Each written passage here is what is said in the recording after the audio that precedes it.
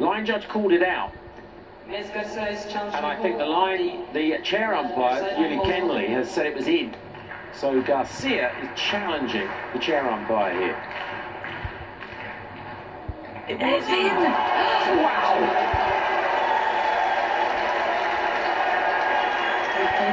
Game, set, and Game, set, match. What a moment for this 18-year-old.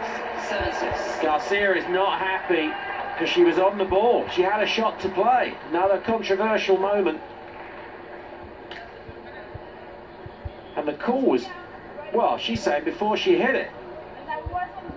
And she was on the ball. And this is always a controversial moment. Hawkeye should be replayed with volume. Everyone should see it again. This is huge. I can't believe this. I swear. She said out when I hit the ball, it was not when my ball was in the net. No, I'm not saying that. I'm just saying that you didn't hear where your ball was. Oh. But my ball was there. But because she said out. They never win this argument, the player. They never ever win. She's going to have to shake hands. I was right on the ball.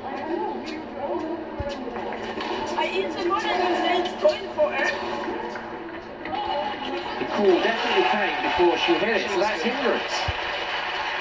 And if they played it again on Hawkeye with volume, they'd clear that up.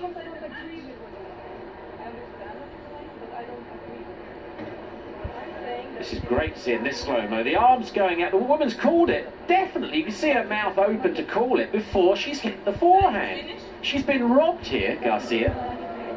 Very simply by the chair umpire here, but she never will win that argument. They never do. It's wrong, but take nothing away from the qualifier, the 18-year-old Elena Rybakina. She's got the win of her life, and she's in the quarterfinals of a Premier event. Well, amazing tennis from this 18-year-old. From start to finish, it was high-risk tennis.